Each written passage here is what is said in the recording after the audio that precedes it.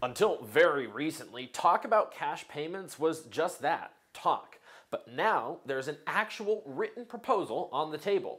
It comes from Senate Republicans. Here's how their proposal would work. The government will look at your 2018 tax return. If you made under $75,000 as an individual, you get a $1,200 check. Technically, it's a tax rebate, but the bill tells the Treasury to send you the money as soon as possible. If you made between $75,000 and $99,000, you'll still get some money, but the amount decreases the more you make. And if you made more than 99 grand as an individual, sorry, you get no money. Couples filing jointly would get $2,400 if they're under a $150,000 threshold. They get nothing if they made more than 198 grand. Anything in between, they get something less than $2,400. Also, there's a $500 bonus for each child, meaning a family of 4 making less than 150 grand could see a $3,400 check. Under the Republican plan, this would be a one-time payment.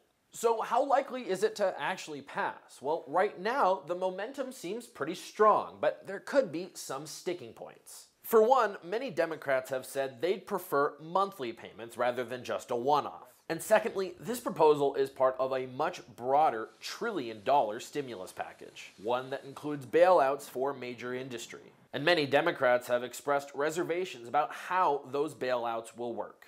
That said, given the crisis, there's been a lot of energy to just get the stuff that everyone agrees on passed right now and work out the rest later. So this proposal will still require negotiation and approval from the Republican Senate, the Democratic House, and President Trump. But at the moment, it looks like getting cash into your hands is actually a realistic possibility.